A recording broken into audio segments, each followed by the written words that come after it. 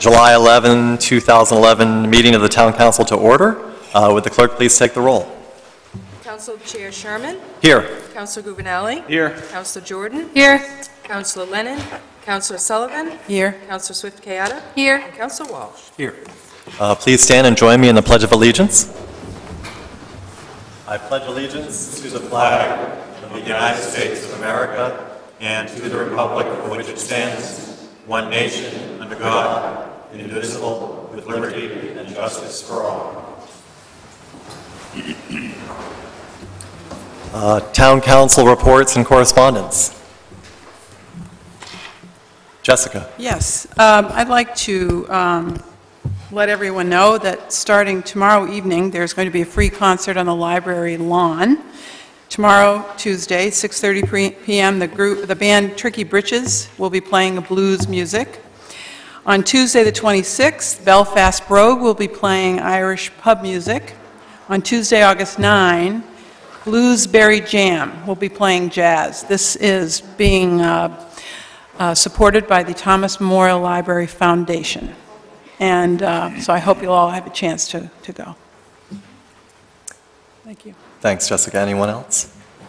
I just want to state the obvious. This is a great time to be living in the town of Cape Elizabeth. The strawberries are in season. We have the Beach to Beacon right around the corner. If you are up early or really almost any time of day, you see all kinds of people out training, including the likes of me. I don't plan to have a personal best this year, but I do plan to participate, and it's a great time for our town.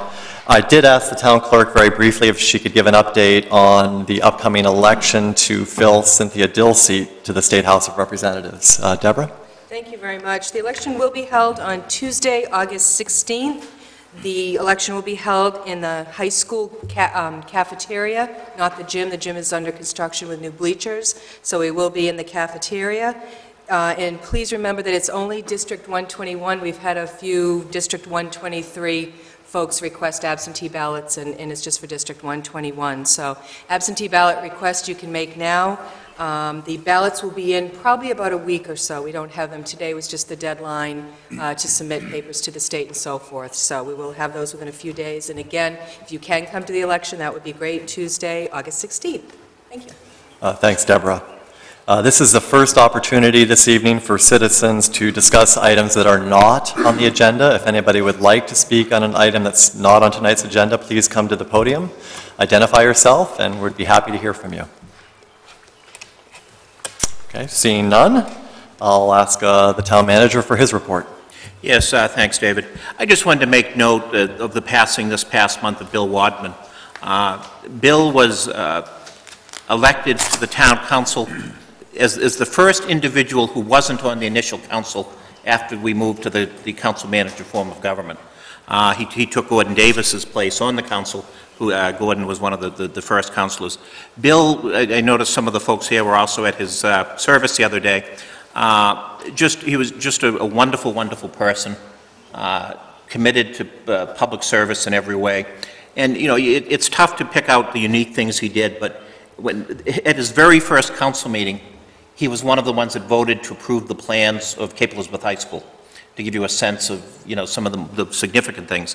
In 1970, there had been a lot of debate about Fort Williams and what to do with it, and there had been an urban renewal authority that had presented a mixed-use development plan for Fort Williams that was going to be part offices, part park, part educational uses, a whole mix of things, really a lot different from what we see there today, you know, a lot of building and construction. And anyway, it was rejected by a 4-3 vote. And Bill was one of those who was in the majority that decided that development wasn't the right thing for Fort Williams Park. Subsequent to that, there was a key council vote in 1976 that determined that Fort Williams would be predominantly park. And although that vote was unanimous, again, Bill was someone who was really looking after the future interests of Fort Williams. When he was on the council, he worked with Ed Woodson and a couple of other councilors, and really, you know, with some of the discussion we're going to have later on tonight, he was really one of the first leaders in Cape Elizabeth at looking at preserving open space. He worked, I see Frank Strout here, he worked with Frank's father and again, Ed Woodson, Peter Rand, Nat Clifford, and they were some of the founders of the Cape Elizabeth Conservation Commission that initially began to preserve land and save land.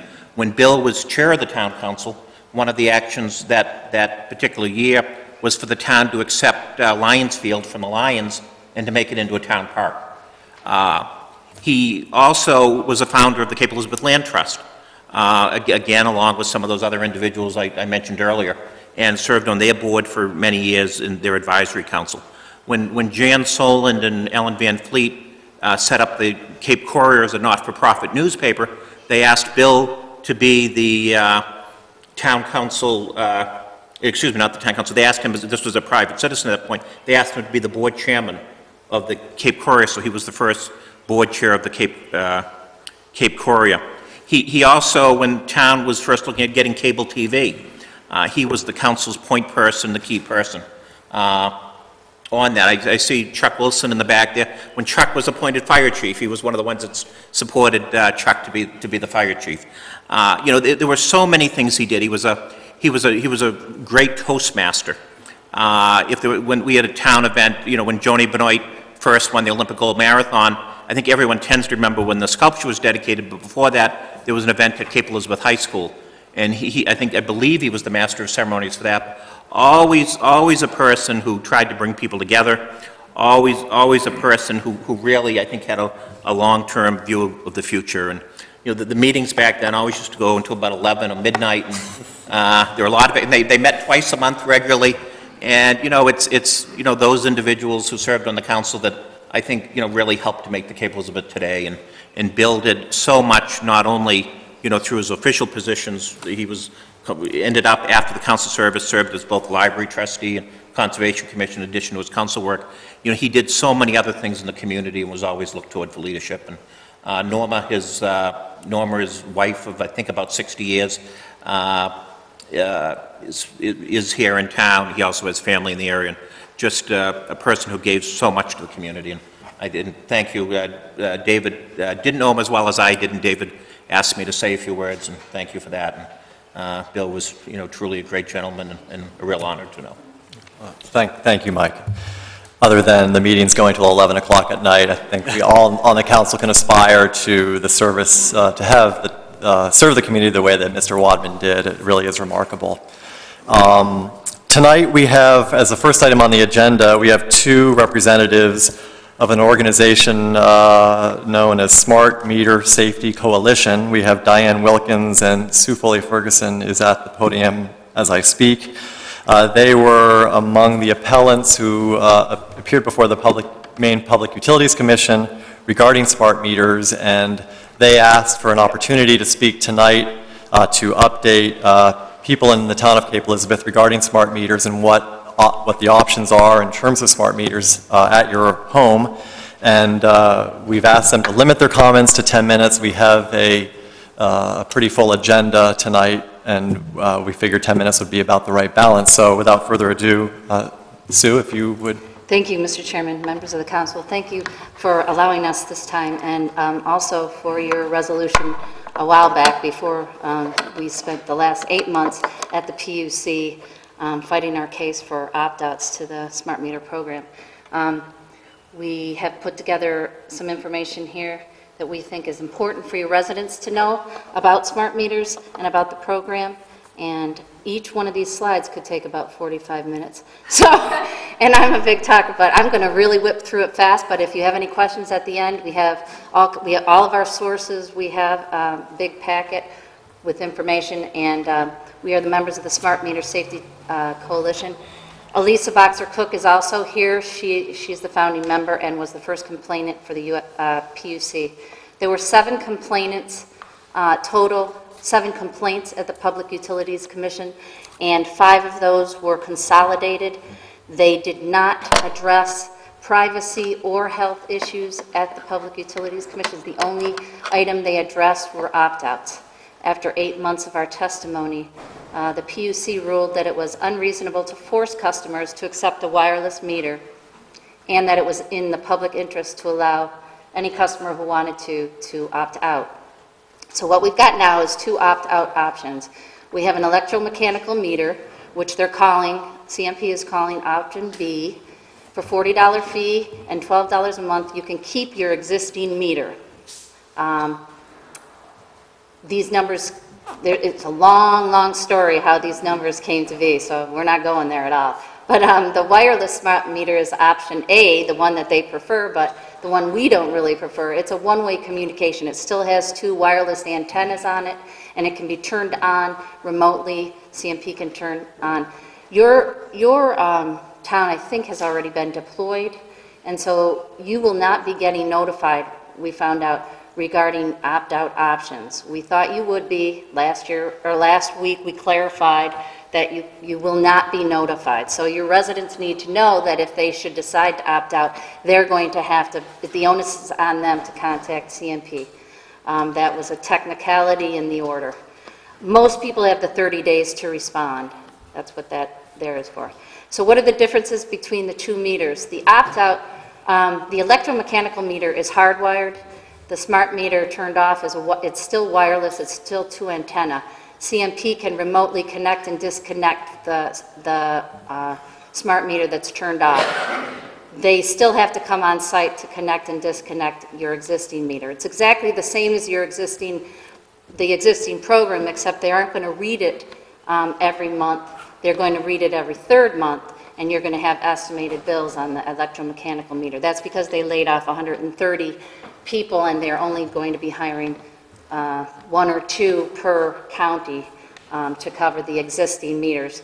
There are now 9,000 people that have opted out, but that was prior to the PUC determining that it was going to cost. So we're not really sure whether that number is going to hold or not. So anyway, back to the comparisons. The electromechanical meter is the existing meter. The smart meter turned off is not even created yet. It's to be developed with $900,000 of the taxpayers' dollars. And that was another sort of bone of a contention. But if you want that option, you can still check that box and say you want that option, but it won't be a while until you have it. They said up to 9 months to a year. The electromechanical meter will not communicate with your appliances, and the wireless will connect to your appliances. I'm going to zip really quickly through the radio frequency mesh system. You guys, for those of you who have never seen this, I could spend a real long time explaining how the whole infrastructure works. Suffice it to say that your meter is an antenna that receives and transmits data, and that your data is transferred from house to house to house to house to a collector. That collector may be another person's house. That up to 15,000 transmissions per day in a collector home could be felt. And the repeaters and the gateways that collect the wireless data from your homes are really, they amount to miniature cell phone towers. And as some people are aware, there is major debate about siting homes and things to cell towers, yet here we are allowing Central Maine Power to do so. The other thing people don't realize is that all of the new you have to have new appliances, you have to buy new appliances in order to use the system the way you want, and all of them will be equipped with wireless RF chips. And those chips will communicate with their home area network, which is going to at least cost you $450. And then it's true that you can go online right away and get your general usage data, but you can do that now. So you're going to need to purchase all these things if you want to use your smart meter. And this appliances will be equipped later to recognize and react from signals, or react to signals from the utility, for instance, if the load is high. So the theory is conservation. Most of the people, I'm glad my friends are all here, they know I'm conservation oriented, and it's perplexed me why we've all sort of jumped on this bandwagon, because the data does not show that consumers are going to be using this system. So anyway, each home equipped with a wireless mesh, up to 15,000 transmissions per day. The peak pulses, despite what you hear in the media, are 100 times stronger than cell phones. And let me tell you why, because what they do is they time average it. For cell phones, where you've got your cell phone up to your ear, the FCC limits are talking about what is that power. for the power that they're talking about with smart meters, they time average it. So if there was one big, strong burst one time a day, they average it over 24 hours, and what do you have? It looks like they're very small amount of pulses, but that's not exactly true. The other thing that the wireless appliances that are connected to your meter, they will collect very detailed hourly data. The data will be hourly, and the wireless meter, that if you opt out with the wireless turned off, you will still, your data will still be collected by CMP on that. Every third month, they will come and they will download the information from your home to store for into their database, I guess. So these wireless appliances that are connected are going to enable the consumer. This is the reason why they're pushing this for. It allows the consumer and the utility to control the flow of energy to individual appliances, and eventually from your cell phones and from your computers. The problem is that the FCC standards don't encompass cumulative effects of RF. They only do cell phones on a 180-pound man 6 inches from your ear. And there's a lot more concerns, health concerns about RF radiation than just cell phones. I have my cell phone. I love technology. Look, I'm doing a presentation. So smart choices. Why do you want to opt out? We put together what we think are the biggest issues. I'm going to run through them real quickly. Radio frequency interference. There wasn't a complaint right here from Cape Elizabeth behind the school. One of the complaints at the PUC, they can no longer use their Netflix. I don't know if you know that, if any of you counselors have heard this, but the neighborhood behind the school is having major issues with Netflix. And the person who put the complaint in says he can do his Netflix in his bedroom, but not into his kitchen, and he already opted out. So the problem he's having is with his neighbor's smart meter. Radio frequency interference with Wi-Fi, Netflix, security systems, computers, medical devices, and most people, if people have pacemakers and deep brain stimulators, especially the older models where there can be a danger. Some of people's doctors tell them to stay away from wireless, stay away from microwaves. There's been You have about 1 minute. Oh my God. Just whip, see, okay. But this, just to be clear, this is all available on the town's website, this PowerPoint, Okay, Mike, okay, right? wow. Yeah, okay. I didn't go fast enough, did I? Sorry, data collection. I'm just going to whip through then. Hourly usage data, the kind of information that they will be able to tell you. Is it really a profile of your daily living? And a lot of people feel it's unwarranted surveillance. And then speaking of sort of unwarranted surveillance, people are concerned because wireless is way more hackable and more vulnerable to attacks, the electric grid and the banking and transportation in particular. And then there's also been fire safety issues and overbilling and inaccurate. The health concerns are short-term and long-term. We have sources for all of these. It changes your biology. The FCC standards don't exist for non-thermal radiation, and the World Health Organization recently classified radiofrequency radiation as a possible carcinogen. So that's in the same category as lead, engine exhaust, and DDT. And then these are some of our sources. And so those are your choices. Why opt out? Health, safety, security, and privacy, your choice. We're available for, if anybody wants to have a longer forum, because we have so much information to share. But thank you. Do you have a website? We do have a website. The website is www.smartmetersafety.com. And if anybody has any questions, you can email any of the complainants, and we've been fielding a lot of questions. And there's links to email addresses on the website? Is there links to email addresses? Mine's on there. Yours is on there. Mine's Okay. But we can link, or do you want to? No, I don't want mine on there. No, I'm kidding. Yeah, there is a lot of information on the website and elaboration on all of these various issues, but we did just want to raise awareness about the things that are cropping up when the smart meters get. Yeah, I'm Thank sorry. you for listening. Sorry I'm so talkative. No, you actually did a fine job getting through it, and I took up a little of your time, but this presentation is available on the town's website for those who are interested in reviewing it. Frank? Just one comment. You indicated that we would not be be notified of the opt-out option, but I actually received a card from CMP. Oh, you did? Yes. That's good. Last week, so I don't know if anyone else has. Oh, good. That's good. Did you request to opt out? Oh, you would? Originally. Oh, then you will. If you originally request, I should have made that clear. If you originally requested to opt out, you will get notified. If you did not request to opt out, you won't get notified, and you're going to have to be, because you've already been deployed. Got it. All right, thank you very much. The next item on our agenda is to review and approve the minutes from our June 13, 2011 meeting. Is there a motion? So move. And okay, the motion's been made and seconded. Any discussion? All those in favor of the motion? Motion carries. Thank you. The next item is number 102-2011, which is on the agenda tonight. This is a request for reconsideration of this item from our June meeting relating to the proposed partnership with a land trust for the acquisition of property that we're referring to as Robinson Woods 2.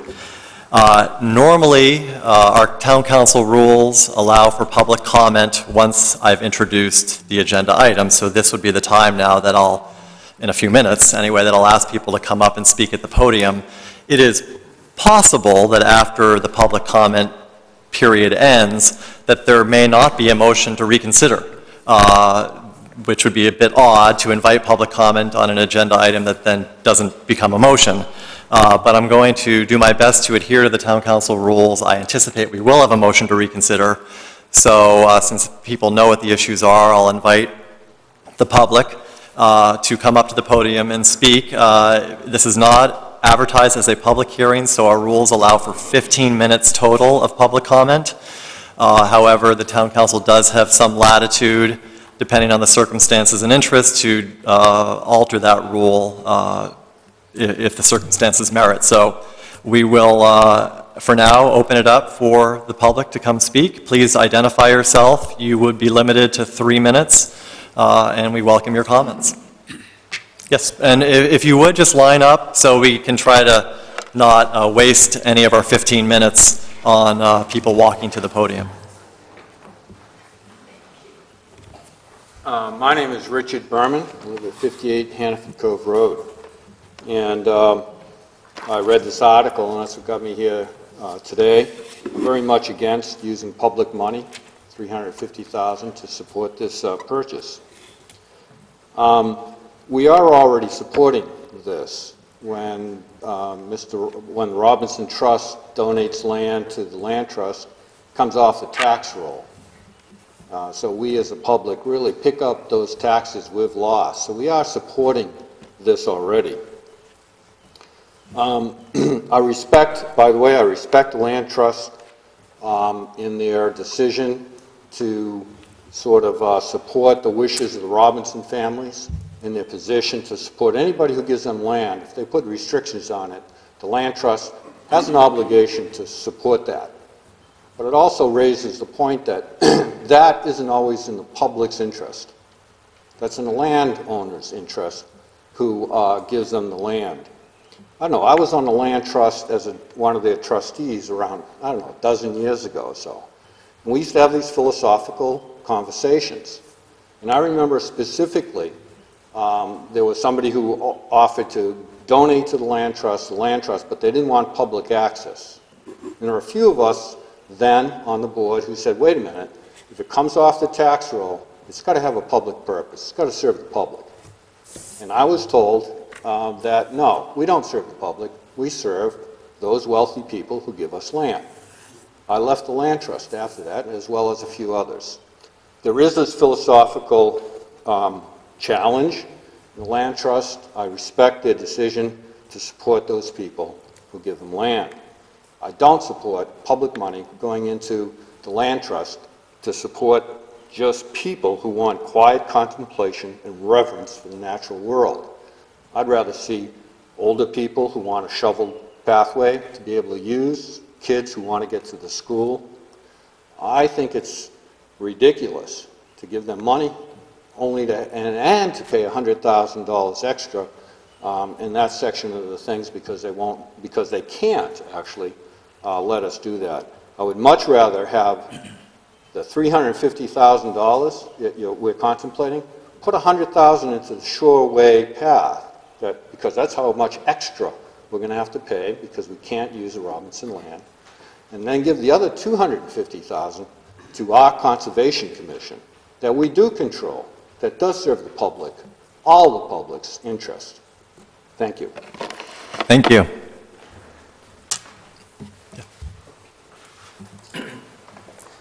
Thank you, Councilor Sherman.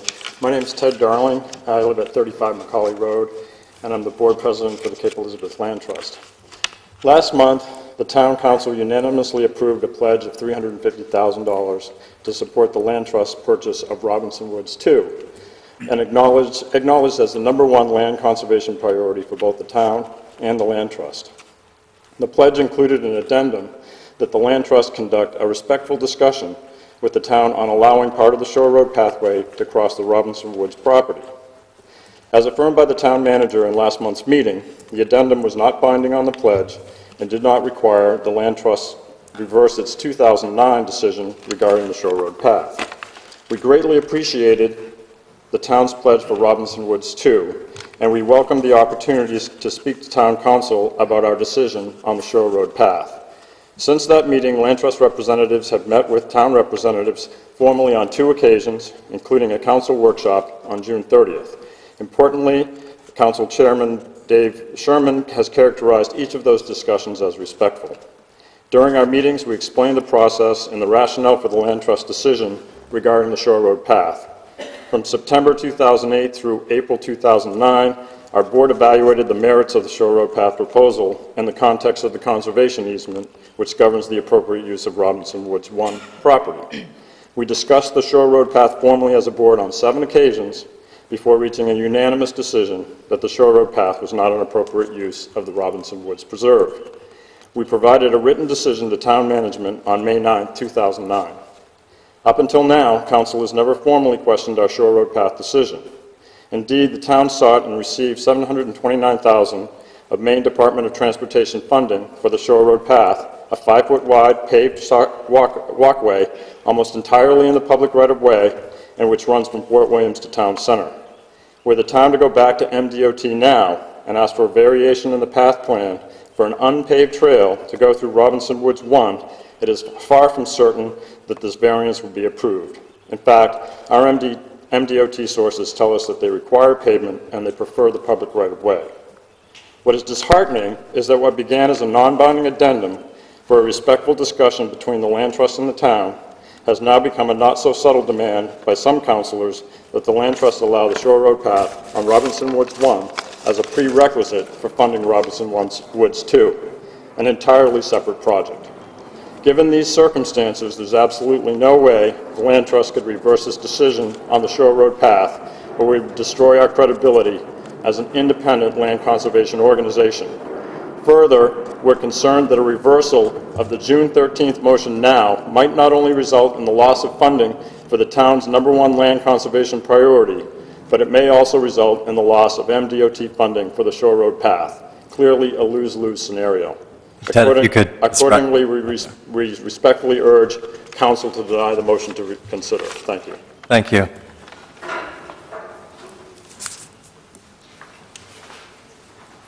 Yes. My name is Robert Barton. I live at 8 Woods Knoll Drive, and I'm really not tuned into all of the little nuances of this thing and the technical aspects of it, but my comments are more philosophical, which I thought might be worth passing along. I agree pretty much with everything that Dick Berman said, and many of the things that he said were things that I was also thinking would be worth saying. I think the Land Trust has a wonderful role here in the Cape, and they do a real good job. And I can't imagine anybody not being in support of the Cape Elizabeth Land Trust. I know we have, although we haven't been major, but we have been in support of their mission and have provided some support. On the other hand, they have a certain kind of mission, and the town has a kind of a mission. And I think the mission in this combined effort to provide some funding to help seed the purchase of Robinson Woods Roman numeral II, I think we're losing sight of the town's primary mission. I mean, it's kind of easy for folks to get cranked up and say, oh, this is a wonderful thing, let's do it. But it's not one of those things where we have to do it. You know, we don't have to plow the roads. We don't have to buy that new school boiler. We don't have to buy that new road grader.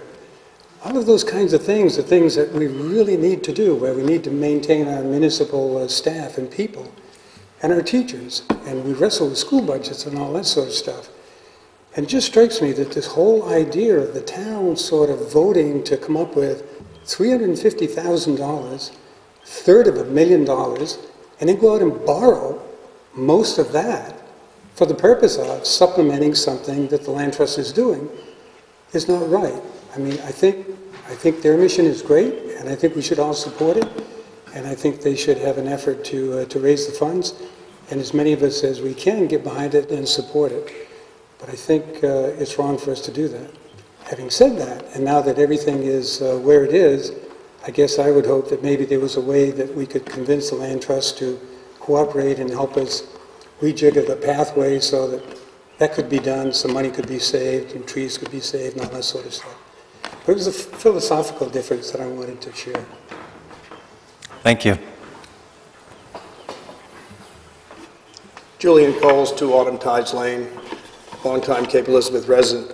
I don't normally arrive here to say hello and see the great work you guys are doing and gals doing, but this one struck a chord with me in 2 respects. One, I think we should all be extremely proud of the town's effort to preserve open space and the great job that Cape Elizabeth Land Trust has done.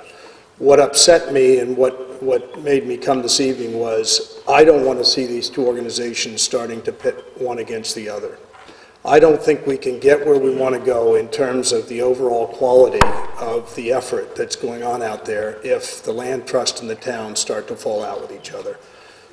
There are plenty of other municipalities where the town not only supports the land trust in that town, but actually provides funds for it to do its job. And I would just ask the council to live up to its obligation. I happen to be a fiscal conservative, and I don't want to get into that tonight, but they've made an obligation without strings. I think they should follow through on that, live with that decision, and also then work to figure out a way to get to a better place before it comes to a meeting like this. Thank you. Thank you.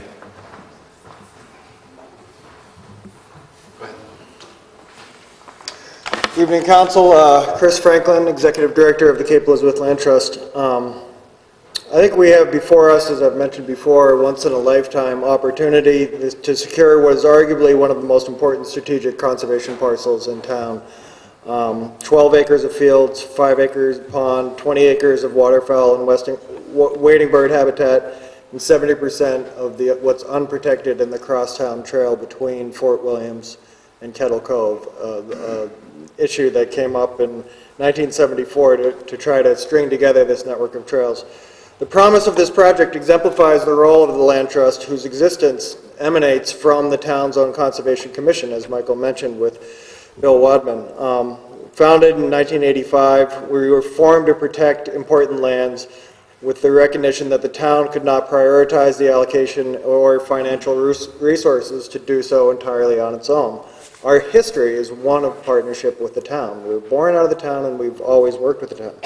This cooperative relationship between the town and the Land Trust has led to the protection of remarkable natural areas, the trails around Great Pond, Hobstone Woods, protection of Jordan Farm, as well as the protection of Robinson Woods and Pond Cove. In addition to these properties, the town has partially supported CELTA's management responsibility on 21 additional parcels, including Trundy Point, Turkey Hill Farm, Dyer Hutchison, that we have preserved at no cost to the town, all of which are managed for public benefit and the protection of natural resources.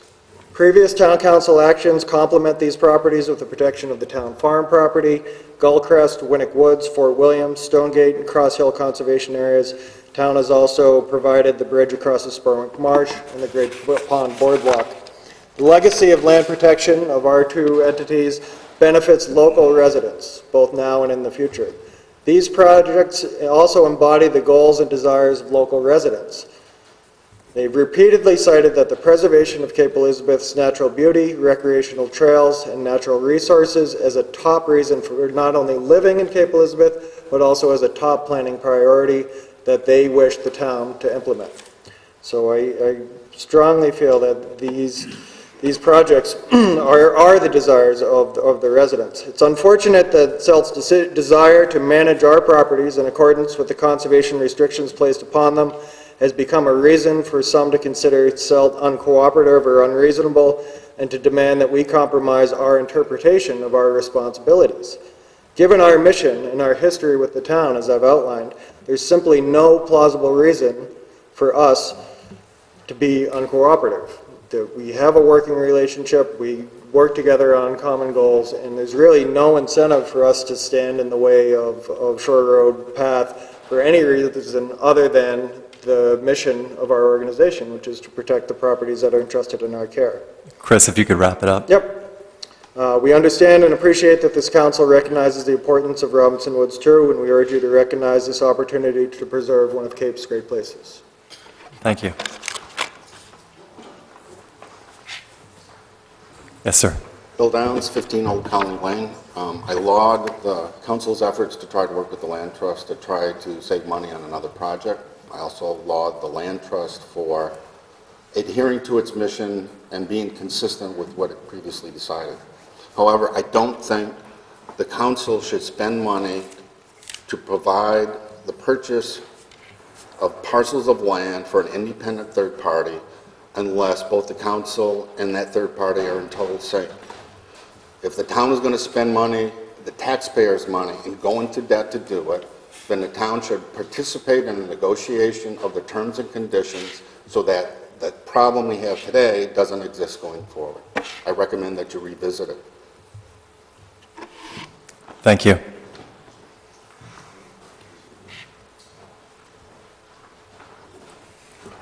Yes, sir. Mr. Chairman, members of the council, my name is Tony Armstrong. I live at 32 Lawson Road, Pond Cove Park neighborhood, which is adjacent to the property that's being discussed. And as some of you know, I grew up in Pond Cove and I live there now, having been away for some time, but I started out there and I'm there now. So I love the neighborhood, obviously, and love the surrounding natural resources. And I've given great thought over the years to a couple of related issues that I just want to bring up tonight, and they're very practical issues. I am not here tonight to debate what was already debated, that is the town expenditures for the path and the town expenditures for Robinson Woods 2. I think those issues have been decided by the council. But in terms of moving the path, I'd just like to make a couple of very practical suggestions. As I said, love that line of roadway, but I think from a practical standpoint, that curve is a very unsafe curve. And I think all of us remember about 3 years ago, a young lady from this town died in a tragic car accident on the curve, of which this is part of the S curve. Right in front of that curve, the car went off the road. Secondly, I have some concerns about folks, walking this path at night, and all of a sudden, if they don't know much about the path, or even if they do, finding themselves, at dusk, all of a sudden in the deep, dark wood, and, even if only for a few hundred yards.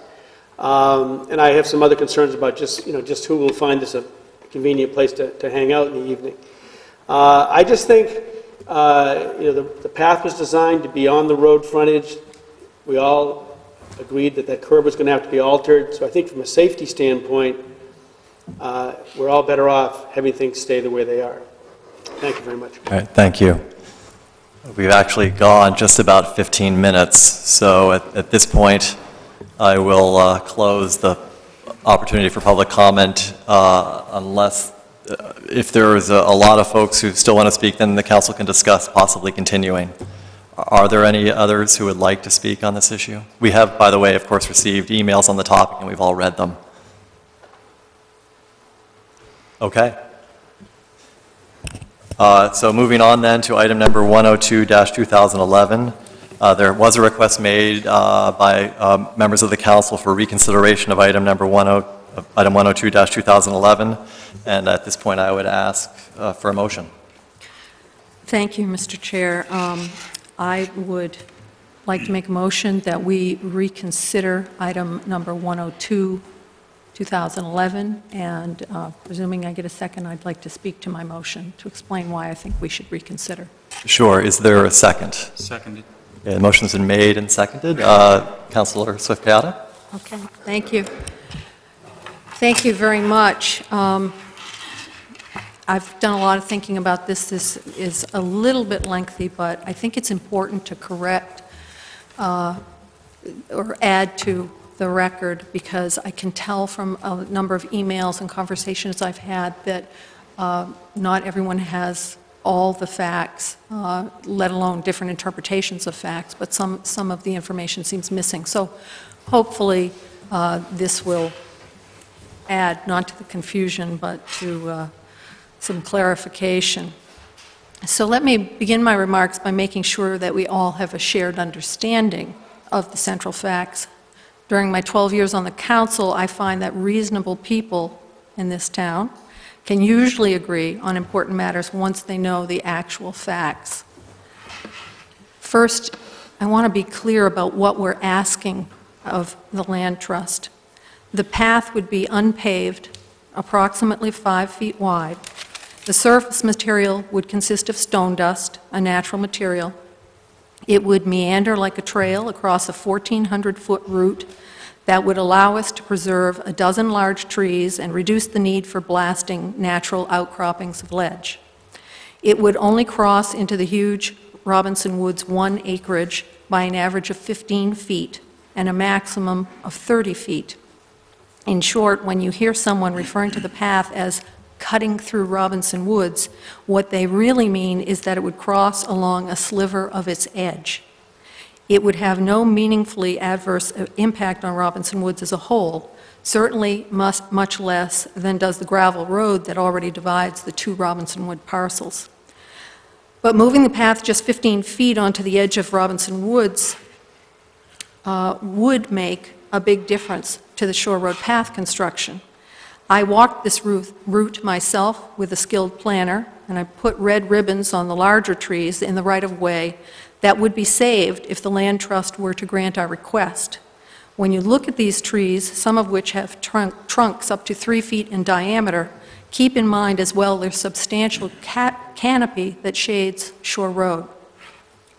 There has been some suggestion that moving the path would jeopardize the pathway itself. Suffice it to say, I am a strong supporter of the path, and if it should turn out that making the path a more desirable route somehow endangers funding or approval of the path, then we'd obviously have to rethink our approach at that time. But right now, though, there is little reason to think that we would necessarily encounter that difficulty. Next, let's talk about the easement that Mr. Franklin mentioned. That's the easement that the Land Trust gave on the Robinson Woods 1 parcel to the Maine Coast Heritage Trust in 2002. If the easement really did preclude the Land Trust from agreeing to our request, then that would be that, and there would be nothing to talk about. So we should all be clear about this. The easement certainly would allow the Land Trust to agree to our request if they wanted to do so. I have obtained and read the easement myself, shown it to some very good lawyers, and discussed it with our town council chair, who also happens to be a lawyer. They all agree with me that the easement certainly leaves room for our path if the Land Trust Board wanted to allow the path. Even the Land Trust management itself has backtracked from earlier comments that the easement precludes the path. And to our knowledge, Maine Coast Heritage Trust has not raised any objection to having an unpaved path.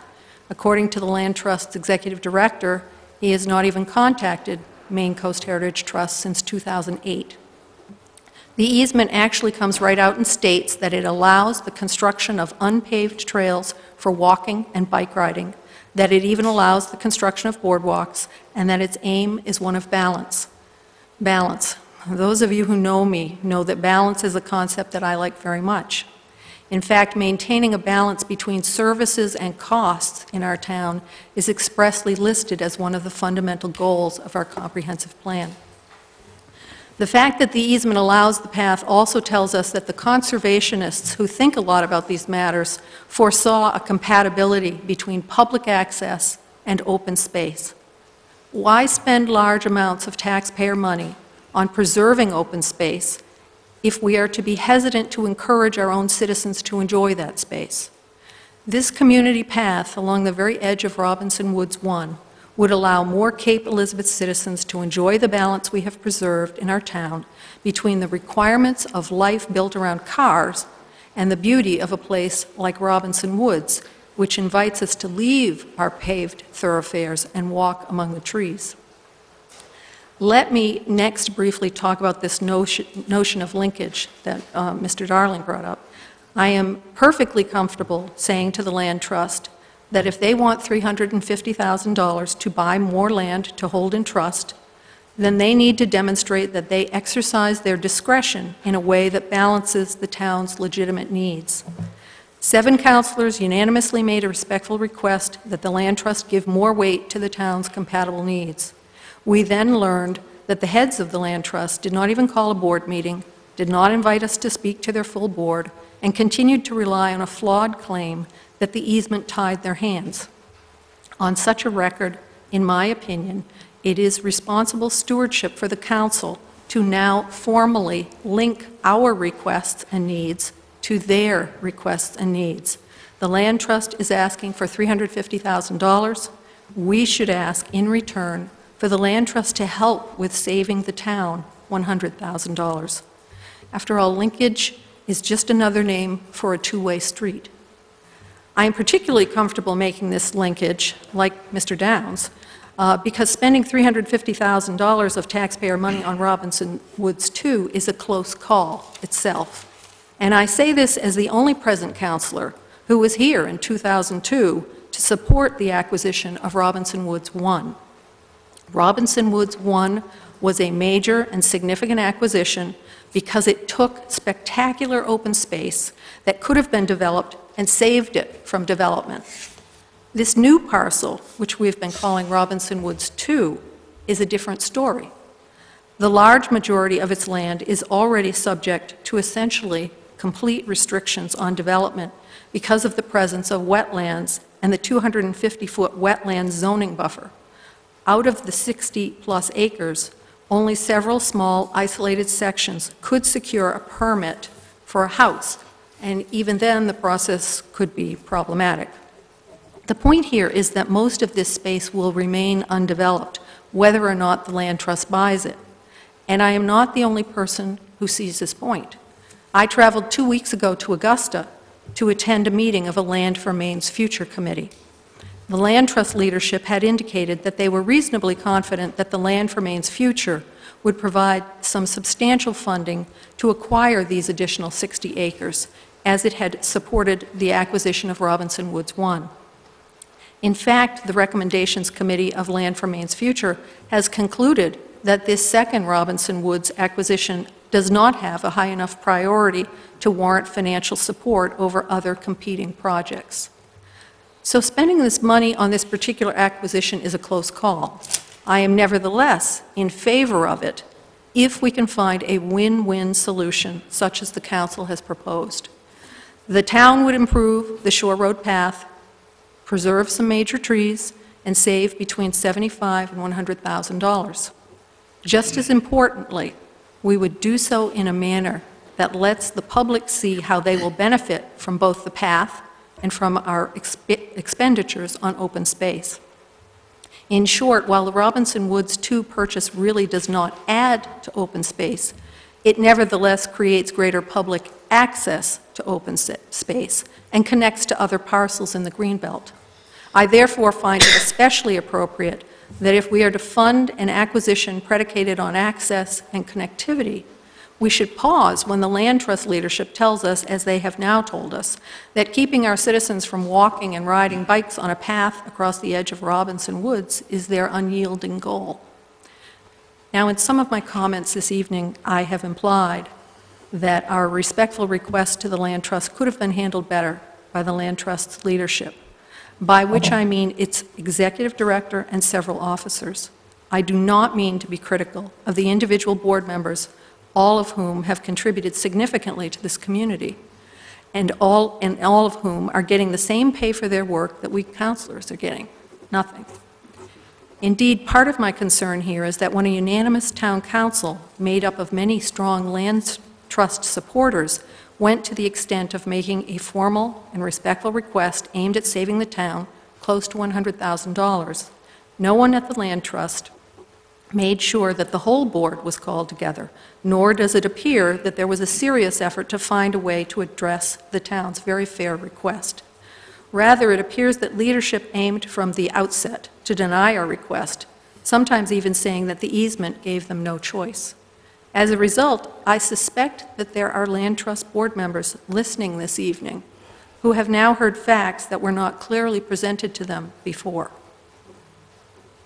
I serve on several nonprofit boards. It is hard work. One of the hardest tasks faced by board members is to maintain balance. Many interest groups, no matter how worthy their cause, tend over time to become overly narrow and unduly dogmatic in their positions. They can forget how important it is to fashion threads that weave them into the wider fabric of a whole community and its many needs.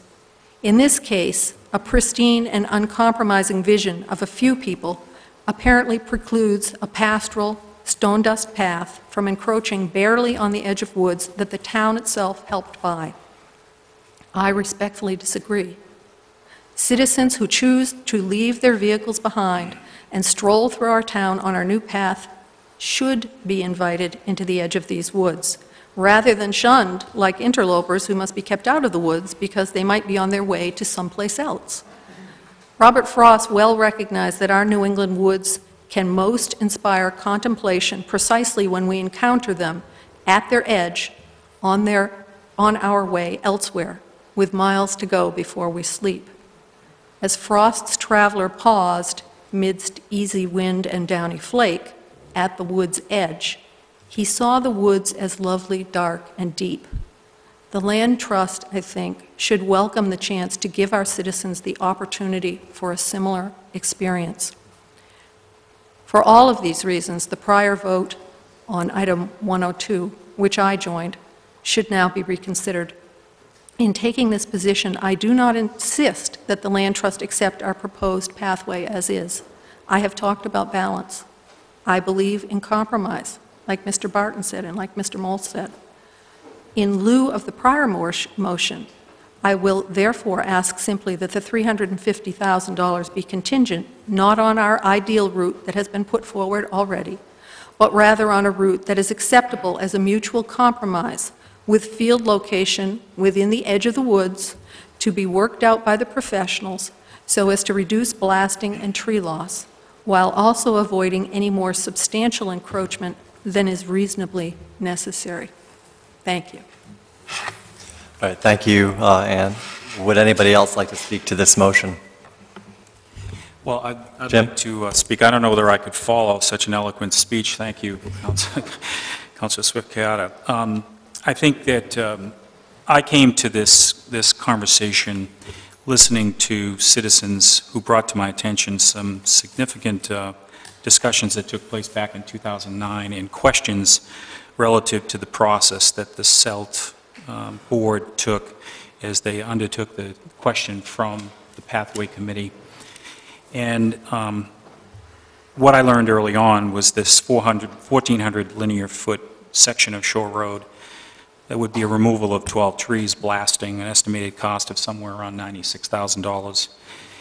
That this particular request was made when there were some unanswered questions about the path. One of those questions was the width of the path. Another was the type of material that the path would consist of. And while we presented this very question back to CELT again this time through our respectful discussions, we've gotten different answers depending upon who you talk to. Frustrating as that is to an elected official who's entrusted with the citizens' best interest, we sat at a council meeting in workshop on the 30th, and we heard the history behind the meetings that were held by CELT over a period of time, and the deliberations that were taken by the CELT board, and the consideration, full consideration given to the PATH committee, which is asking to put this path through Robinson 1. We were told by the person who explained the history or the minutes or the detail that they were surprised by this question of the process, completely taken by surprise. That individual, while we listened attentively and heard the story, was then asked about a 2009 letter written by a CELT board member, which effectively questioned the very questions that we were raising again this time. And those gaps in the information that has been shared with me as a counselor have given me rise to question, there must be something else going on here. I don't know what it is. I know a lot's changed in 3 years' time. We now know the path is 5 feet wide. We now know we'll have a gravel base and a 2-inch stone dust top. We also understand that Robinson 2, at least it appears anyway, is under control by CELT.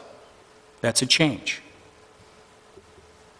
I think that's why we're all here today, is because all these things have changed, and it's moving in the direction, I think, that's good for everyone. But I have to tell you that in reading emails over the last several days, I've been a little disheartened by people questioning what we as elected officials, our trust with the citizens, the people who put us here, and the things that we have to do to make sure that we spend the citizens' dollars in responsible ways. I take that responsibility very seriously. Our job is to ask tough questions. It's to do the detail. It's to get our town manager to give us answers to tough questions and research that's required so that we can make a good decision, and then what decision that we make is in the best interest of everyone in Cape Elizabeth, not just a special interest. I have a couple of slides that I had the town present, and I'd like to have, if Michael could put those up, to just put some context around what was originally presented to CELT in 2009, and contrast that and compare it to what I consider good discussions. We haven't yielded any results yet, but we've had respectful discussions, and with no result. The first slide that you'll see up there, and if I could have the pointer, that'd be great. It's right there. This is, and many of you have probably already seen this before, but what you have here is the original, this is the original plan, and in this blue box, you see the amount of land that we were going to take from Robinson 1. The second slide, context, blue, we were proposing in the original path discussion of taking all this land here from Robinson 1. Further, in this same 1,400 linear foot section, we were going to take this piece and this piece. At our workshop on the 30th, we had some good discussion, we had some contentious discussion, and I think in most cases, good comes from differences of opinion and willingness to talk. This last proposal was presented, actually constructed last Wednesday and presented to the CELT, and this is what is on the table today. We've asked them, just for context here, folks, this is where the parking area is and the new kiosk that was installed by CELT. And as you move up the path, we're asking for the ability to come inside here and save a couple of trees. Further up, we're asking again to just meander into the property and save additional trees, and again right here, another meandering location. But if you just look at the sheer volume of what we're asking as a result of the workshop on the 30th, you can see that we're trying to find some middle ground. The last slide, I think, is the metrics. The numbers tell the story. In 2009, this was a 1,400 linear foot section of road that we were going to put a 5-foot path. 7,000 square feet of the 82 acres was going to be consumed in that request. We believe, rightly so, what we came up with on the 30th is obviously a far cry from that, but one that strikes the partnership that we keep hearing about. And again, I keep hearing about it, but I have yet to see anything that demonstrates true partnership. 175 linear feet is all that that slide is going to take. 5-foot wide path, gravel, stone dust. And to some degree, even that material is up for discussion if a true partnership were to be agreed. 875 square feet of an 82-acre parcel. So some of what I've seen or read in the emails accusing the town council of going back on its original position, and who are we to do that, and we're losing faith in our council, and all these sort of, I call them the boogeyman theory. The fact of the matter is, we're trying to make this work. And when someone says to me that we can save $96,000 by sitting down and talking to CELT, who is a fantastic organization that has done great things for this town and continues to do that, but to ask them to look at their easement and consider what I presented to you here a second ago is just unfathomable on my part. I understand that they have rights, they have signed on to stewardship for landowners. I understand all that. And they're concerned about their credibility with landowners. But I would suggest to you that if they found a flaw in an easement that they had written and signed, I can guarantee you that their board would have a full meeting with everyone in attendance and consider making a change. We don't see a flaw here, we see an opportunity. We see an opportunity to save the town $100,000. And I have to tell you, there are a lot of people in this town that are going to get new tax bills very shortly. And Mrs. Smith, who sits out there on Spurwink Road or Fowler Road, who's going to pay another $100 a month in taxes, is concerned about that $100,000, which is why we're asking, in the spirit of working together in a partnership, that we get some consideration and we get a board to fully look at the question, and if nothing else, make a phone call to the trust and ask for their opinion. So I have to tell you, I'm a person who believes I'm very pragmatic about this. It's a concern of mine. It's not popular. I mean, if you read these emails, those of you who haven't had the privilege, most of you out there, it's not pretty. But you know, at the end of the day, we got elected to do a job. We got elected to take care of the Cape Elizabeth citizen. And I believe that if we can get CELT to face up to their responsibility and partnership with us as we proceed, we're going to get something great for the citizens of Cape Elizabeth. I have to tell you that, you know, Ann's speech was a heck of a lot more eloquent than mine, but I appreciate the time and energy and effort that everyone has put into this. We've been accused, I know I've been accused personally of bringing this up at the 11th hour. And I have to suggest again, as I stated and quoted in the paper, I don't care if it's 1 minute before the vote. If something new comes up, new information that needs to be considered, the citizens of Cape Elizabeth have elected the 7 councilors to take care of business. And if we don't do that, I don't believe that we would be doing our job correctly. So I know that in the process of bringing this up for consideration, there are some suggestions, or suggestions can be made about a possible amendment or a possible adjustment, if you will, to the original proposal that was voted on in June. And again, in the spirit of trying to get this done, let's take the positive first. If CELT's willing to work with us, would we consider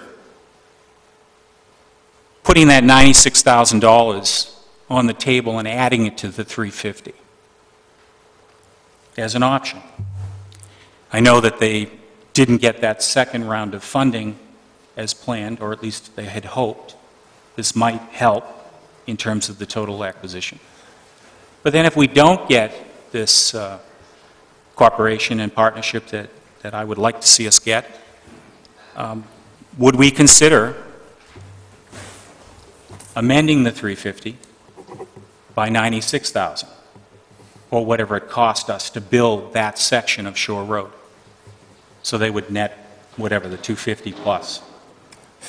Bottom line here is I'd like to get something done, and I'd like CELT to cooperate with us, but I really believe in the best interest of the citizens of Cape Elizabeth that we need to do something about this section of Shore Road and the pathway. Thank you.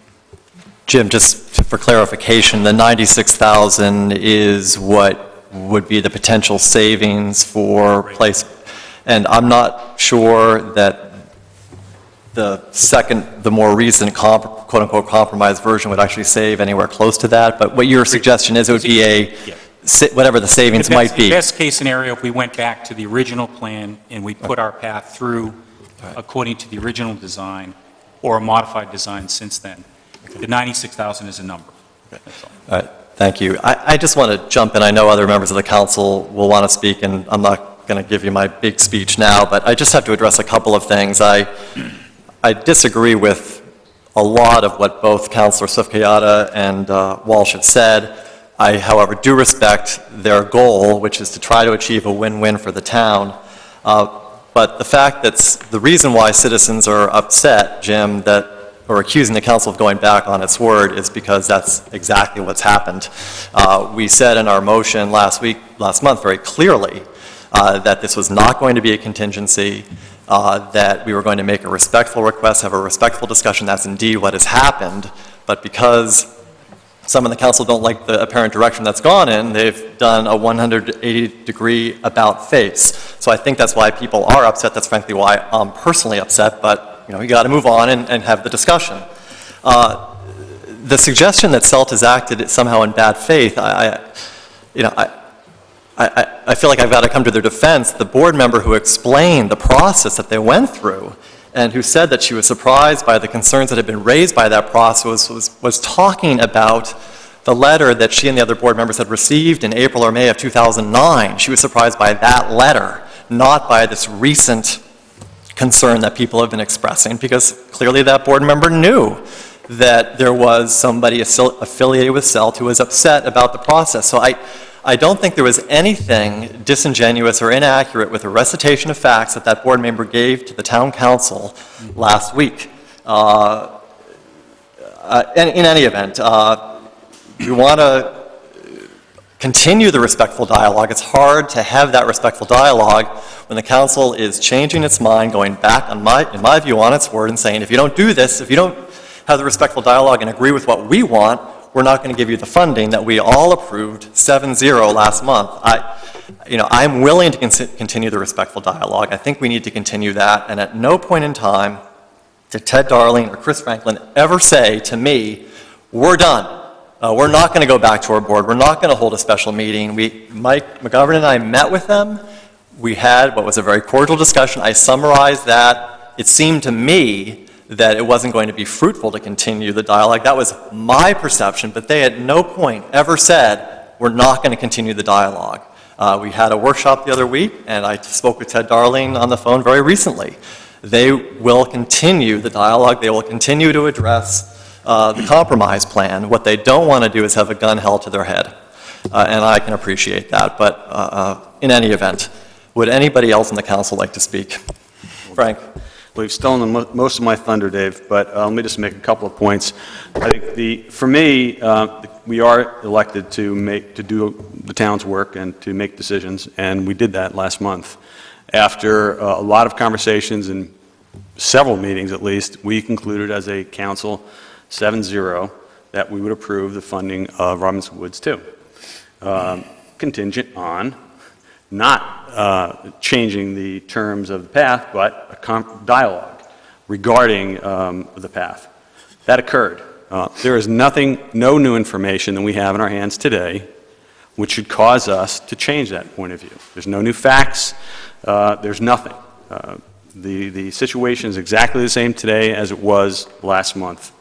And I also, sort of echoing what you're saying, Dave, to suggest that some fashion CELT leadership approach this with lack of sincerity and lack of integrity, I think is both inappropriate and incorrect. I'm very comfortable with what we've heard from CELT in terms of the conversation. It is not the town council's role to interpret conservation restrictions. That's CELT's role. There is no reason for us to be doing that. Not only reason, no basis for us to be doing that. The bottom line here is that one could debate whether or not the town should be funding $350,000. That debate occurred last month. I happen to agree that we should. That's not up for debate at this point. We could also be debating the easement if one wanted to, but that's in the hands of CELT. So I will not be supporting this motion, and I don't see a basis for doing that. Thank you. Caitlin? One of the joys of speaking towards the end is I can just say I agree a lot with what Dave said and a lot with what Frank said. Being part of a family that has an easement with the Land Trust, I greatly respect what they are saying, that they are honoring what was put before them when they signed the easement with the trust. And while, yes, there seems to be some wiggle room, as we like to call it, in this easement and what could be interpreted, I hope that if in 50 years somebody was to find some wiggle room in the easements that are held on either Jordan Farm or on my own parents' farm, that the CELT would stand up to them and say, that's not the intention that was put before us when we signed this easement, and we're going to hold firm to that. And so I commend them for holding firm to this, and I as well will not be supporting the reconsideration. Thank you. Jessica? Yes. I've been a donor and supporter of the Land Trust and its goals, but I do respect the efforts that they have been making. I do not, however, agree with their ultimate decision. I do think it entirely proper and prudent to revisit this decision. We are, after all, spending a great deal of taxpayer money, and we are borrowing $200,000 of it. I'd like to mention that since 1990, the town of Cape Elizabeth has given the Cape Elizabeth Land Trust $715,000. I would also like to point out that in 2009, the town of Cape Elizabeth received $25,000 from the Cape Elizabeth Land Trust. So partnership has happened and is possible and is ongoing. I would hope that it would continue. I think that I'd like to point out that I disagree, a point of information with Councilor Governale, because I believe that when he stated that it is not the business of the town to interpret the easement, that's correct. It's actually the easement holder's role, and that is the Maine Coast Heritage Trust. And to my knowledge, there is no interpretation of this easement on Robinson Woods 1. And although we have had discussions with the Land Trust as of late, I do recall vividly the comment of Mr. Gale, who is on one of the directors, that he would not recommend that the Land Trust consider any further compromise until and when the $350,000 is secure. So I was disappointed at that comment because I felt that was a stonewall. I do think that we have a wonderful opportunity for a win-win. I think, especially in lieu of the economy, and I know I'm a broken record on this, but we just heard from Augusta that the school funding formula has been changed, and as a result of that, Cape Elizabeth's school department will be looking at an additional $200,000 deficit. And so this kind of money and what it does to our taxpayers is always on my mind. And here's an opportunity to save possibly $100,000 by partnering. I do think that it is appropriate for asking for something in return on this issue. I really do. And I would hope that we could go forward together in this matter. I think it's a win-win for everyone, and I think we have an opportunity to preserve not only Robinson Woods 2, which I'm thrilled about that possibility, but also a piece of Shore Road. Thank you, Jessica. I'll keep my final remarks brief, but I just wanted to highlight the comprehensive plan that was adopted by the town council before I became a member, but really is a blueprint for how we ought to be proceeding with our decisions. And all these green tabs are references to the goal of preserving open space and the natural beauty of the town of Cape Elizabeth. And I don't normally quote the first President Bush, but there is this vision thing here, and the vision statement of the comprehensive plan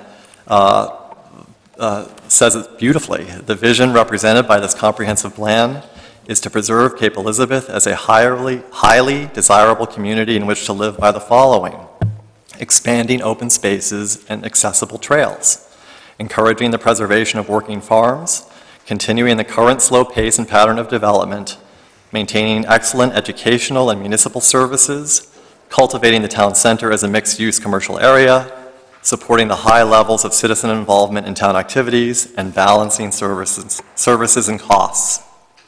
In the executive summary, the assets that are listed by the authors of the comprehensive plan: number one, open space and physical beauty. The challenges include preserving open space and respecting the rights of private property owners. Opportunities are to partner with public and private entities. If you look at each specific goal in the comprehensive plan and then the action items that follow each goal, they are all in conformity with the vote that we took last June, which is to help the land trust, to partner with the land trust to preserve this open space. One council member just remarked, I don't see a true partnership here. Well, we have an organization that is coming to the town with an opportunity to preserve 60-plus acres of very important open space, and they're saying if we contribute approximately a third of that purchase price, they can make it happen. Unfortunately, CELT has a bigger challenge ahead of itself because of the Land for Maine Futures decision, but we are helping this organization do something terrific for our town. To me, that seems like a pretty good partnership. If you look at some of the action items, and I won't read through all of them, recreation and open space goals. Goal 1, the amount of publicly accessible open space should be increased in order to preserve the current local standard of open space of 118 acres per 1,000 population. Among the implementation steps, number 51, purchase land or conservation easements when there is an opportunity to preserve unique or significant open space, especially where it can be added to the Greenbelt Trail system. This accomplishes that goal in that implementation step. Goal number 52, to partner with the Cape Elizabeth Land Trust, public and private organizations, state and federal agencies, private landowners, and other key stakeholders to preserve open space and trails permanently that define our rural community character. Goal number 54, which CELT helps us on, to maintain a dialogue with major landowners regarding their future plans and discuss methods for preserving significant open space for recreation. To me, we made the right decision last month. I'm going to vote, obviously, against this motion for reconsideration, and I look forward to continuing the dialogue with the Land Trust and ask them and their board to consider the modified plan that Councilor Walsh did explain in Chambers a little while ago. At this point, I'd like to call the question. All those in favor of the motion to reconsideration? And those opposed? Okay, with a tie vote, that means the motion does not carry, so that the motion that was approved at our June meeting is the decision of the Town Council. And thank you, everybody, for coming out this evening. We do have more agenda items, so if you don't want to stick around, we certainly understand, but if you could clear out relatively quickly, we can move on.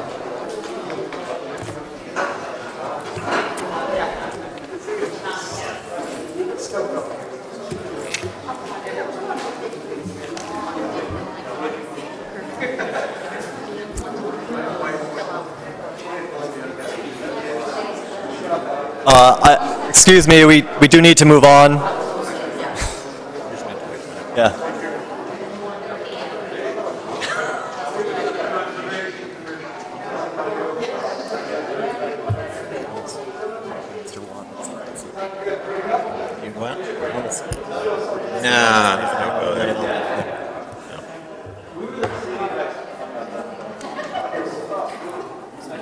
I just sent Sarah an email.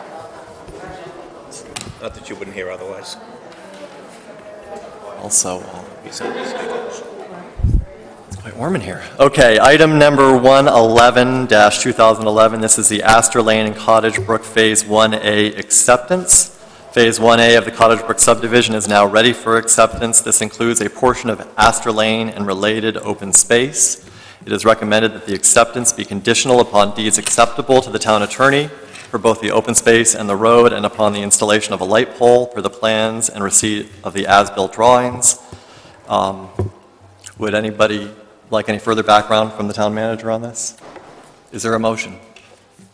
Jim? Move that we accept Astor Lane and Cottage Brook Phase 1A, item number 111-2011. Second. I'm sorry. Motion's I'll been, second. All right, motion's been made and seconded by Councilor Sullivan. Any discussion? All those in favor? Motion carries. Thank you. Item 112-2011, this is the Open Space Management Committee deadline extension. Jessica, would you like to just give a brief summary? Yes, certainly, yes. We have our document is in its final stage and ready. However, the town manager noted an issue, a potential issue, with some of the names that we had given to parcels in town.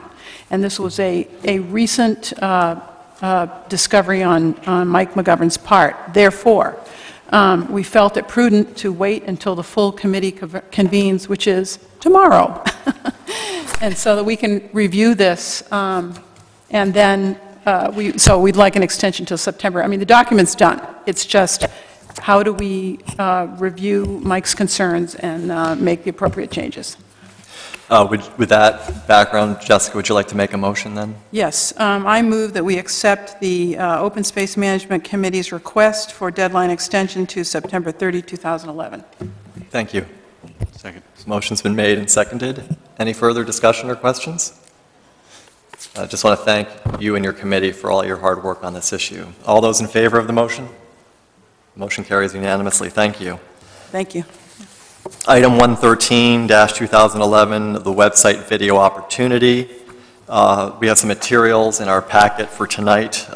Mike, would you be willing to give a brief summary of this? Many towns have used an opportunity that was developed and endorsed by the National League of Cities and the U.S. Conference of Mayors to have a company called CGI come in and, at no cost to the town, do a series of videos adding up to about 5 minutes. That you indicate the areas that you want them to film, you work together on script development, and it's all paid for by advertising sponsorships or in the frame around the videos. And looking at Freeport and Yarmouth and a few of the other places that have done this, it looks like a nice way to highlight some of the more entrepreneurial activities of our community and to sort of introduce people to our schools and our open space, and perhaps gift shops and churches.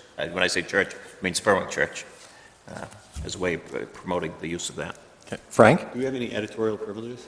We do, totally. And the question, Jessica? Yeah, I have not viewed the Yarmouth or Freeports. I just, the only concern I have is that the sort of pristine image that our website has not be too clouded with advertising, and that what exists, I understand how all this works, but that what it is subtle and tasteful. I think that's a good, well, that would lead to the question I had, which is the advertising, would that appear on the videos, or where would the advertisements appear? On the home page would be just a little box that said link to videos of Cape Elizabeth, and then you press that link, and then it goes to another site operated by, I think, offered by CGI, that actually has the videos and then the advertising appears in the frame. So I understand the concern, and one reason why I thought 3 years, give it a try. Maybe in 3 years we might have the capability to do it on our own, but for a 3-year period, I thought it was a nice experiment to try. And what would the types of videos be? Yeah, through you. Yeah, no, please, go ahead. Yeah, usually they do a welcome video. I see that we'd probably have one done by the school department that gives a brief explanation of the schools. I see one that might talk about the community's open space.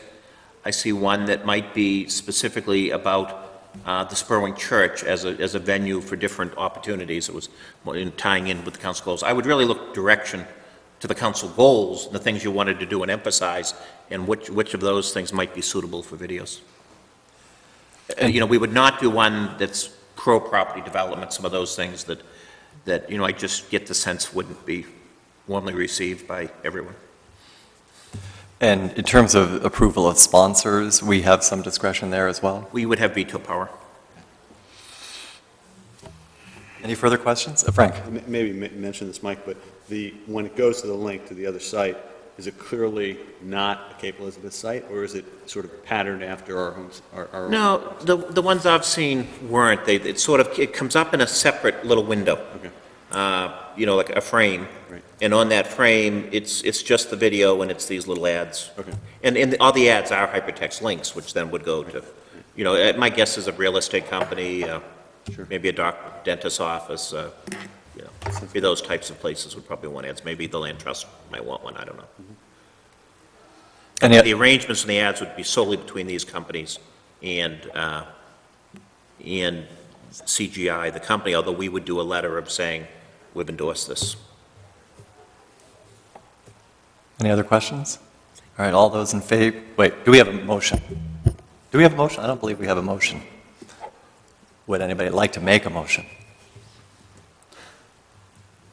Jessica? I move that we authorize the town manager to accept the website video opportunity for a period not to exceed 3 years. Second. Motion's been made and seconded. Any further discussion? Well, Go ahead, Caitlin. do we then, if we wanted to continue in 3 years, have a new vote? I mean, when you say to not exceed 3 years, are we limiting it to, it could be great and successful in 3 years, we have to stop? I'd be willing to amend the wording to include for an initial period of 3 years. The draft contract provides that we would need to give them so many months' notice before the end of the 3-year period, or it automatically renews. So I think it is something we ought to put on the calendar. And, I look at it, the council, right now, technically, we don't allow advertising on our website. Right. And, maybe at some point, the council may want to overall change that policy. And that's, one reason why I thought 3 years was good, because I didn't see that happening in 3 years. But I didn't see it happening in a year or two, but, a council here in 3 years might want to do that. Are we precluded from having advertising that sort of competes with this? Nope, nope. So, All right. The motion that you made and amended, did this person who seconded it accept that amendment? Yes. Thank you. All right, all those in favor of the motion? Carries, thank you. Item 114-2011, a pole location permit on Spurwink Avenue as part of the upgrade now occurring at the Spurwink Treatment Plant. The Portland Water District has been working with Fairpoint Communications on a new location for a utility pole. Is there any additional background you think may be helpful, Mike? Yeah, there was a map included. I just want to be sure that everyone understands it's on the inland side of the road on the treatment plant and not on what's thought of as the town farm side of the road. The less offensive place. So we No need blasting. do we have a motion then to approve? Move to approve. Thank you. Is there a second? Seconded. All right, thank you. Any further discussion? All those in favor of the motion? It carries unanimously. Thank you. What I would suggest we do now is, I think, I don't actually have the amended agenda in front of me, is item 116, the driveway? That's 116 now. The amended agenda has... Thank you. So item 115 is for consideration of an easement. If you all recall, this related to the driveway permit appeal in the Stonegate neighborhood. And this is an easement, I understand, that will help facilitate a closing on the sale of that property. Thank you. So Early Bird LLC is requesting an easement deed to allow a portion of the driveway at 374 Mitchell Road to extend out to the right-of-way of Stonegate Road. This is a lot that once had a driveway extending to Stonegate Road and was the subject of litigation earlier this year. The parties to the litigation involving the first driveway permit have indicated approval of the town granting the requested easement, and we did get in our materials a proposed easement as well as a diagram showing its location. Just preliminarily, when we considered this issue, I believe it was last December or November, we had some members of the council who recused themselves, but my understanding is we don't have the same issues today that we did back then. So is everybody prepared to consider this request? My conflict has disappeared, All right, so. thank you. And it's not part of Stonegate anymore. So. Okay. Is there a motion then? Jim? I move that we accept the 374 Mitchell Road driveway easement request, item number 115. I'll second. Thank you. Any further discussion? Jessica? Yeah, I just had two questions. It occurred to me as I read through this, should there be language stating that there would be no structure permitted? And that was my first question. My second question is... You mean other than the driveway? Other than the driveway, right. And then my second question is this the final language of the deed? Yeah, if the town manager would address your question. The applicant that was looking for us to grant the easement deed gave us some language. I sent it to Tom Leahy, the town attorney. He revised it. And the easement deed, as it's now drafted, would allow the owner of this property to construct and maintain a portion of the driveway originally constructed to access Stonegate Road, which was relocated to provide access to Mitchell Road, which encroaches upon the property, as shown in Schedule A. It's the only thing it allows is to construct and maintain the portion of the driveway shown in Schedule A. Yep. Okay. So that would preclude, I think this is fine, it just occurred to me, what do you say to say, well, make sure this is just a driveway and not a building or whatever, that's all. Okay. We're not going out counting flowers planted or anything, but that's what the language of the easement has. Jim? Just a question, David. It's a Class D survey, and on the survey, it actually shows the driveway actually being built into the easement area. It currently doesn't exist that way. I guess my question, I'm a little confused by that. Because the driveway is actually further into the property, and it actually squares off. There is no turnaround like there is what's shown on that Class D survey. So Jim, you're saying that the driveway goes further into the town property? Yeah, or? the way this is designed here on this Class D survey, it shows it on the town property, and I don't believe it's actually squared off. That driveway is just a left angle coming off Mitchell Road into their garage. Doesn't have that turnaround that overlaps or comes out on our easement. Yeah, go ahead, Mike. Yeah, as you come in this new driveway off Mitchell Road, as you're coming out of the garage, there's this little bend that comes out from the regular driveway, so then you can go straight out to Mitchell, head first. But it does allow you to back up into this area and then out, and it does extend over But into our right of way. it's not paved currently. I believe that it's been paved, yeah, when I looked at it the other day. Yeah, the applicant's shaking his head affirmatively that it's been paved. Wow. Okay. So I'm not sure I understand the concern. No, it's the lot line. It's really where this lot line is located. And just when you actually drive by, the owner-developer has some kind of marking for the edge of the lot, or the edge of the installed grass area. Why, Mr. Pillsbury, would you be willing to just come up and address the questions that might help clarify things? It's Graham Pillsbury, I'm half owner of Early Bird Group LLC. Are you talking about the orange string? Yeah. Yeah, that is the 35-foot setback that was discussed with Bob Malley, Public Works. Right. and the plantings can't go beyond, the Stonegate Association plantings That can't go. explains it. It's an interesting marking, but now I understand why it's Okay. 35 feet. We did that for marketing purposes. This is pretty accurate. Yeah, okay. Did you, are you No, all I set? just, no, my question has gone away. All right, thank you. Any further questions or discussion? And I apologize, we do have a motion on the table that's been seconded? Okay, all those in favor of the motion? The motion carries unanimously.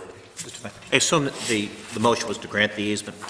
We weren't accepting it, we were actually, I just want to make clear that we weren't receiving one, we were granting one.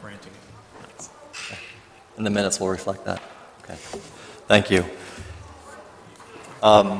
Before we get to the last item on tonight's agenda, item 116, which is a hardship abatement request, I'd like to use this opportunity for citizens who would like to discuss items that are not on tonight's agenda. If anybody would like to come forward, we'd be happy to hear from you, but I see that the chambers have emptied. So we will move then to item 116-2011, hardship abatement requests. Yes. I'm sorry. I was supposed to mention something at the beginning of the meeting, which I didn't. The council had a workshop this past month with the Arboretum at Fort Williams Park, and part of that discussion is that they needed to go to the planning board for a review it, and also the council. You did have that discussion at the council. They are planning to begin that work totally as discussed by the council. They got a very great bid to do most of the groundwork, and it appears to be well under control. So I just wanted to update you that everything's going fine, and it's totally in keeping with your discussion at the workshop. Okay, thank you. Getting back to item number 116, we handled these in executive sessions pursuant to Title 36 of the Maine Revised Statutes, Section 841-2G. Do we have a motion to go into executive session? I second. All right. All those in favor of the motion? We will then adjourn into executive session. Thank you. Going to my office, the auditors are occupied that way.